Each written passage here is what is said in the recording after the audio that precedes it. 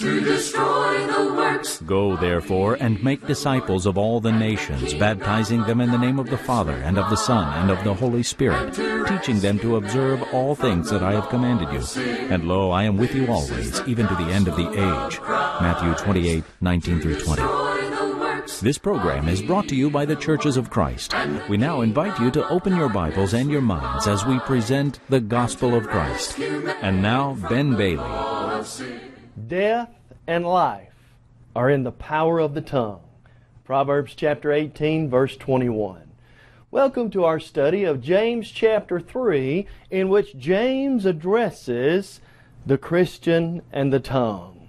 James will discuss the unruly, untamable nature of the tongue apart from God and His wisdom, and how we must trust Him to learn how to control our tongue. Throughout history, the tongue has done much damage in the words that have been spoken, unkind, unfriendly, hateful, words of violence, words of prejudice. Words have done a lot of harm throughout history, but words, the tongue, has also been used for good in preaching the gospel, in encouraging others, in lifting those up who are struggling. And so the tongue has the potential to give life or death, depending on how we choose to use it. And God encourages us to use the tongue wisely.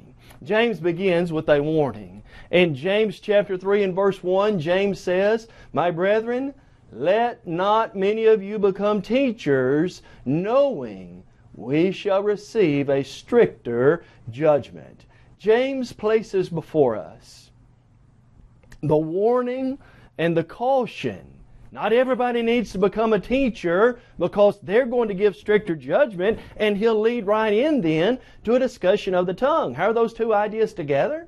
Unless a person has learned and has gained wisdom in controlling the tongue, that person doesn't need to be put in a place of teaching. Is this passage trying to discourage people from teaching? No, that's not the intent. Rather, James is showing us the serious nature of the tongue. For example, like the words of Jesus in Matthew 12, verse 36 and 37, the Bible teaches that for every idle word men may speak, they will give an account in the day of judgment. For by your words you'll be justified, and by your words you will be condemned. And so not everybody needs to be a teacher. Only those who are striving to follow God's advice and let their tongue be controlled by the word of the Lord. Now, here's why that's important, especially in a teaching role. For someone who's teaching the gospel, the authority of God must be at the top, Matthew 28:18.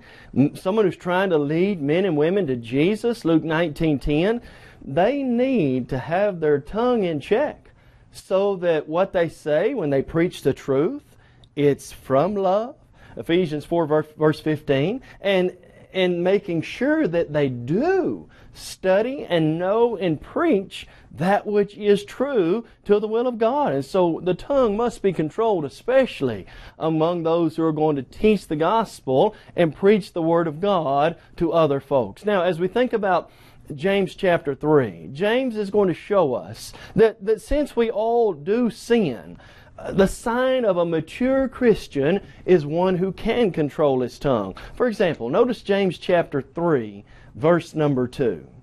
"For we all stumble in many things. If anyone does not stumble in word, he is a perfect man, able also to bridle the whole body." It's true that we do from time to time fall and stumble and make mistakes. And James says, here's a mark of someone who has spiritual maturity. He can control his tongue. Now, take your attention back for just a moment to James chapter 1, verse 26. And in discussing being doers of the word, James has already hinted at this idea.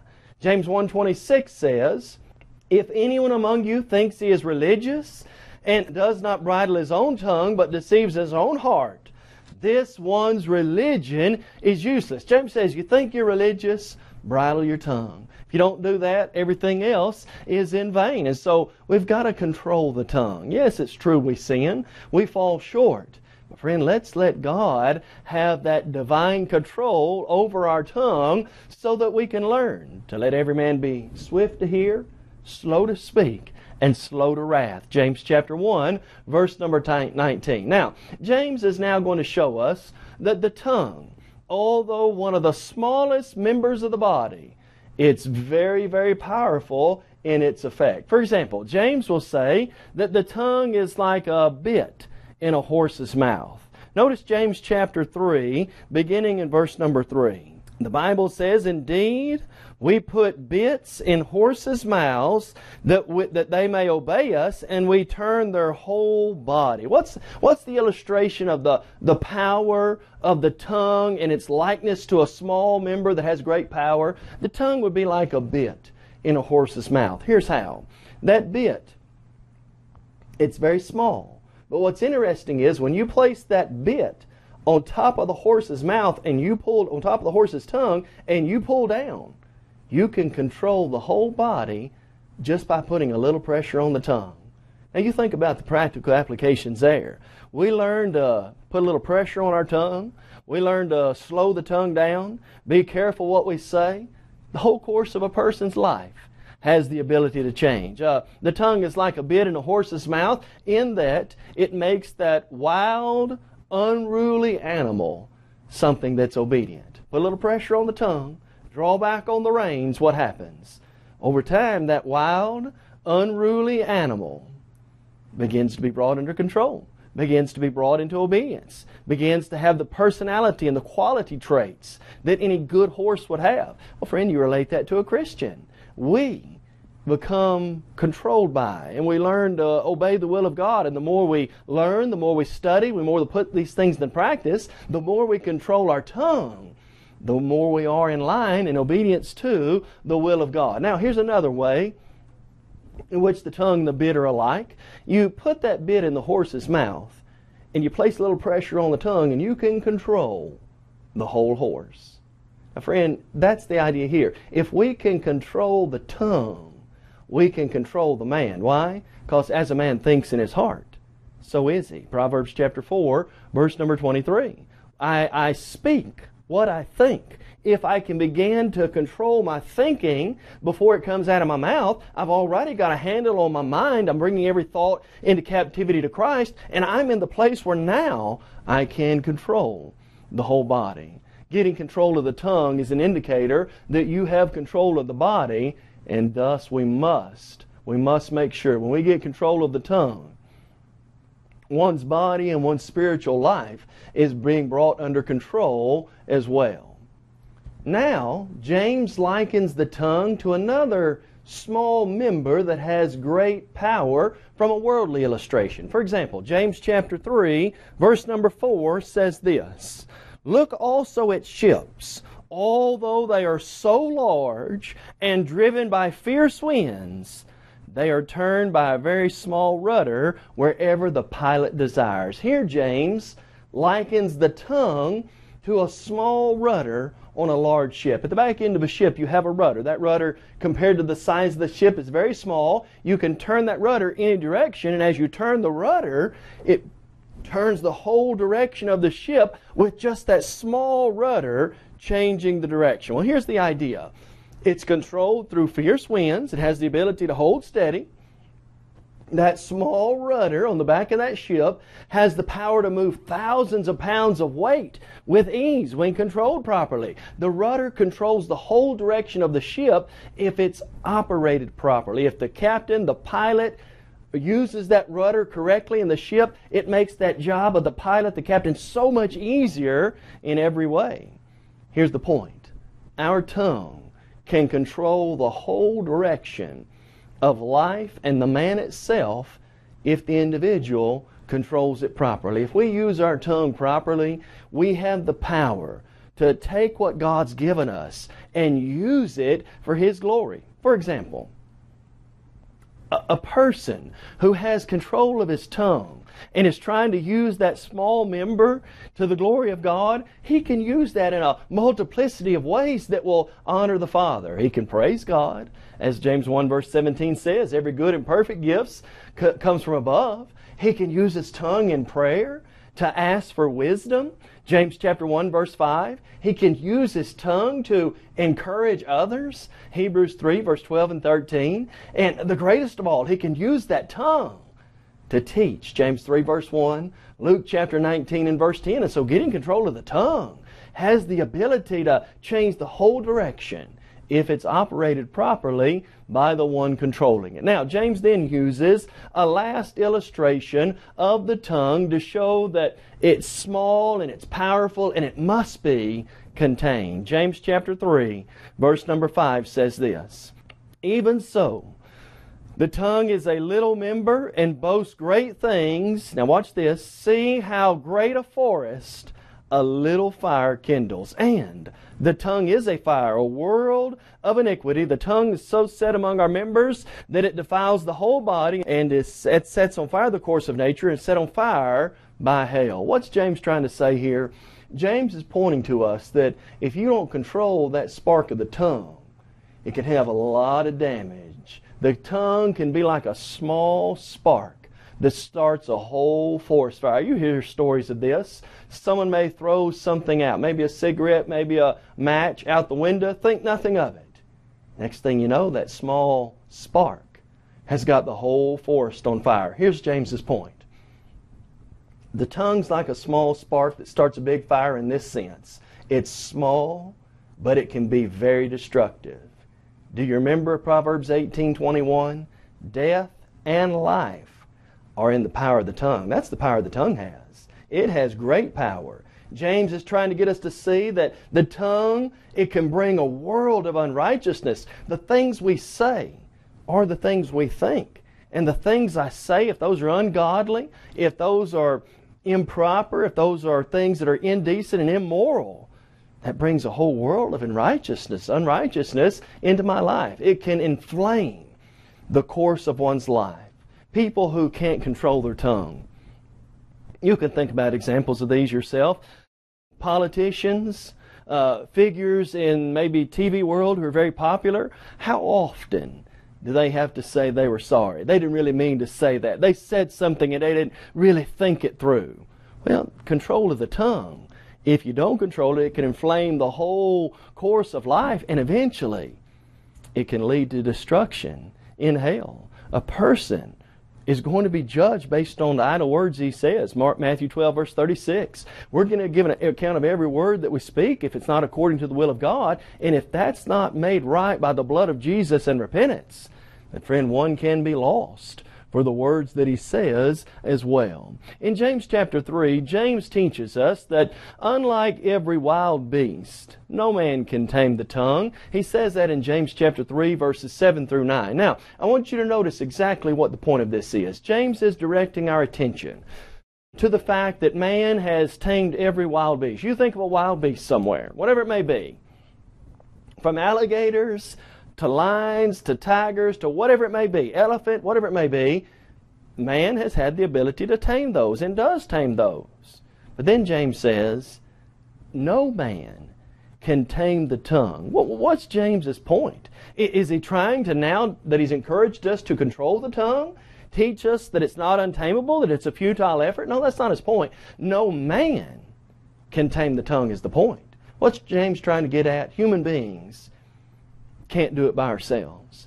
In and of myself, I don't have the power to control the tongue, but with God's help and God's wisdom, oh yes, the tongue can and must be tamed by God and by His Word. Well, how do we do that? We've got to learn to use our tongue for the right purpose, not wrong purposes. Look in James chapter 3, verses 9 and 10. With it we bless our God and Father, and with it we curse men who've been made in the similitude of God. Out of the same mouth proceed blessing and cursing. My brethren, these things ought not to be so. How do you let God control the tongue? By realizing what's the right purpose and the wrong purpose. Now, think about this. If you curse somebody with your tongue, and that person's made in the image of God, Does that really make sense? In essence, who are you cursing? Well, you're cursing something that God made. With it, we bless God and curse men. Those are contradictory ideas. And so James's idea is to get control of the tongue. Don't use your tongue to run other people down, to say bad things about other people, and to hurt them in this life. You could sing praises to God in 1 minute and say something bad about. That's contradictory. You can't really praise God and curse man at the same time. Rather, we need to put our trust in the Almighty. Now, for just a moment, I want you to think with me about some verses. As we said at the outset of this study, James and the book of Proverbs go hand in hand in many of their ideas, and one of those ideas, Proverbs has a lot to say about the tongue, and I want us to see some of God's wisdom related to that for just a moment.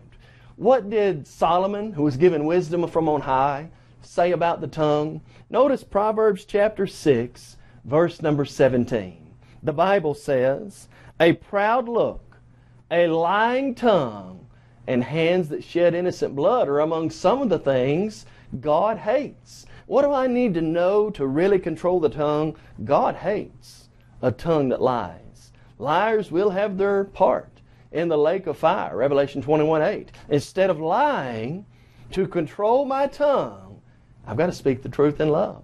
Ephesians 4 verse 15. I've got to say what's true and what's right, regardless of what consequences there may be for me or to me for doing that. Now, another passage in the book of Proverbs is Proverbs chapter number 8, verse number 7. Solomon says, "For my mouth will speak truth. Wickedness is an abomination to my lips." What do I know about controlling the tongue? Not only do I not lie, it's not enough just not to lie. You've also got to do what's right and speak the truth. If something's wrong, we need to say it's wrong. We need to stand up for what's right. We need to expose the unfruitful works of darkness. I can't remain silent and say, now I've got control of the tongue. No, you don't have control of the tongue until you not only stop saying what's wrong, but start saying what's right. Say what God has said. Romans 4 verse 3, we need to ask, is there any word from the Lord, or what does the Scripture say? And then we need the courage with our tongue to preach the Word, to be instant in season, out of season, to reprove, rebuke, and exhort with all long suffering and doctrine. Another passage from the book of Proverbs is found in Proverbs chapter 10, verse number 19. "In the multitude of words, sin is not lacking, but he who restrains his lips is wise." What's the point here? The person who's just kind of running off at the mouth, the person who's just always putting something out, that person, his chances of saying something wrong go up with every word he says. Rather, instead of the multitude of words, we need to restrain our words. You know, it's not about how much we say. It's about what we say. It's not about the quantity, but the content of our words that matters. And so I need to learn, I don't have to be the one always speaking. All of us can know people like this. You've known people and I've known people that anytime there's a conversation, they've got to dominate that conversation. They've got to say the first word, the middle word, and the last word. Well, the Christian doesn't have to have a multiplicity of words to be wise. Rather, when he thinks about it, says what's necessary, that's what's important for the child of God. Now, watch some more from the book of Proverbs. Proverbs chapter 12, verse number 18 teaches us the power of the tongue. For example, the Scripture says, "There is one who speaks like the piercings of a sword." Now watch this though. "But the tongue of the wise promotes health." Oh yes, there's the person, and we've all run into them, whose tongue is like a sword, and every time you get near them, they just kind of prick you with it. You don't want to be around people like that. But then there's the person whose tongue promotes health. What's that mean? They're trying to do good. They're trying to let every word be seasoned with salt. Colossians chapter 4. They're trying to encourage, uplift, and speak the things God wants them to speak. As a Christian, I want to say things that will lift up. I want to say things that will correct, maybe even rebuke. I may have to at times. But I want to say that from the motive of love. I want to say it with the right heart, the right attitude, so that rather than breaking down, my words encourage, uplift, and strive to help others look to Jesus for the love and the mercy that He has. All right, Proverbs chapter 15, verse 4 says this, "A wholesome tongue is a tree of life, but perverseness in it breaks the spirit." A tree of life. What's that mean? It's giving life. It's something that the word you could live off of almost. Well, in the greatest sense, control of the Christian's tongue and mind no doubt means we're looking for people that we can point toward Jesus. Go into all the world, preach the gospel unto every creature. There's control of the tongue. Do you have the control of the tongue to actually say what you need to say? Do I have control of my tongue enough that when I know somebody is not a child of God, needs the gospel, that I've got enough control to say it? Am I willing to seek and save the lost like Jesus did? Luke 19:10. Will I speak as the oracles of God? 1 Peter 4:11. Am I ready to give an answer? 1 Peter 3 verse 15. Do I really see, as Paul said in Colossians 1:28, Him we preach, Jesus we preach, warning every man, teaching every man, that we may present every man perfect in Christ Jesus. Are our words like a tree of life? Are they really encouraging others to be faithful to God? Then we learn from Proverbs chapter 16 verse 1 that really the only way to speak the right answer is to let God's Word do the speaking. Notice Proverbs 16 verse 1. "The plans of the heart belong to man, but the answer of the tongue is from the Lord." What's all that about? Well, I may make plans, but who gets the final say? God does. And with my tongue, when I'm going to answer somebody, when someone wants to ask a Bible question, somebody wants to ask me for advice, how can I give an answer that is right with my tongue? Right here.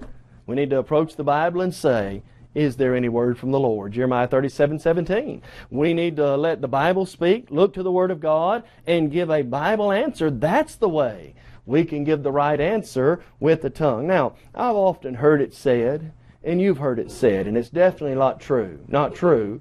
Sticks and stones may break my bones, but words may never hurt me. Friend, that's just false to the core.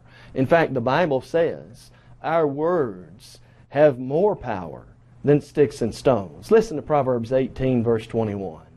"Death and life are in the power of the tongue, and those who love it will eat its fruit." Sticks and stones may break your bones. Words have power over your life. That's what the Bible says. Words have the power to encourage, to strengthen, to build up, to point people towards eternal life. Or, if my words are unkind, if I say things I ought not to, if I speak in ways that a Christian ought not to, those words can affect somebody spiritually, can bring death to their life. And so, death and life, they're in the power of the tongue. The tongue indeed is a powerful member of the Christian's body. Now, one last passage that I want you to notice, and this is a very important one. The Bible says this in Proverbs 21, verse number 23. "Whoever guards his mouth and tongue keeps his soul from trouble." What do I need to learn about controlling the tongue? I need a guard over my tongue. I need to make sure that I check and I double check everything that comes out of my mouth. What's that mean? I've got to slow down, and let every man be swift to hear. I've got to think about it, listen to it. Slow to speak, slow down and process it, then speak. I've got to be swift to hear, slow to speak, and slow to wrath. Put a guard over your tongue. Don't let anything out that's not right and good and holy in the sight of God. Now, the latter part of James chapter 3 will encourage us along the lines of wisdom. In James chapter 3, verses 13 through 18, we need to seek and take advantage of godly wisdom. Notice these verses with me. The Scripture says, "Who is wise and understanding among you? Let him show by good conduct that his works are done in the meekness of wisdom. But if you have bitter envy and self-seeking in your hearts, do not boast and lie against the truth. This wisdom does not descend from above, but is earthly, sensual, and demonic. For where envy and self-seeking exist, confusion and every evil thing are there.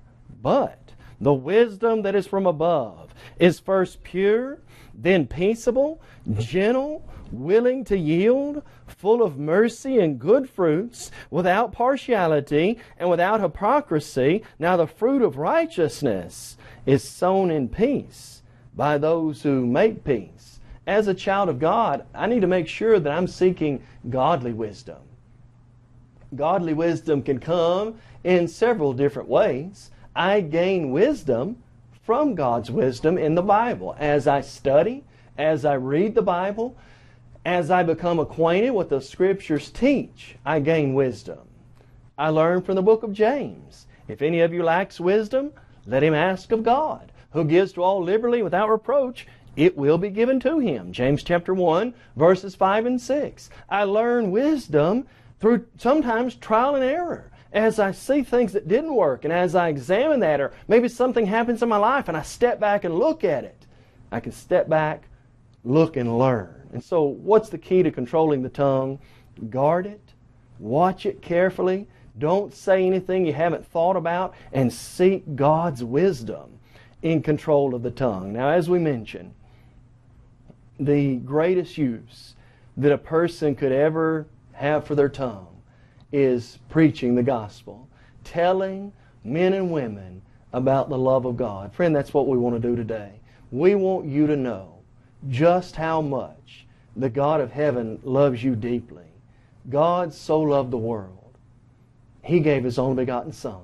Whosoever believes in Him should not perish, but have everlasting life. God loves you, and He loves me deeply, so much. He sent Jesus to come to this earth, to live a perfect life, to give us the Word of God, to die on the cross, to make that once-for-all sacrifice, and to prepare the way to heaven itself. Friend, if you've never obeyed the gospel, today we encourage you to do that. Have you heard the Word? Romans 10, verse 17. Do you really believe Jesus is God's Son? Acts chapter 2, verses 36 through 38.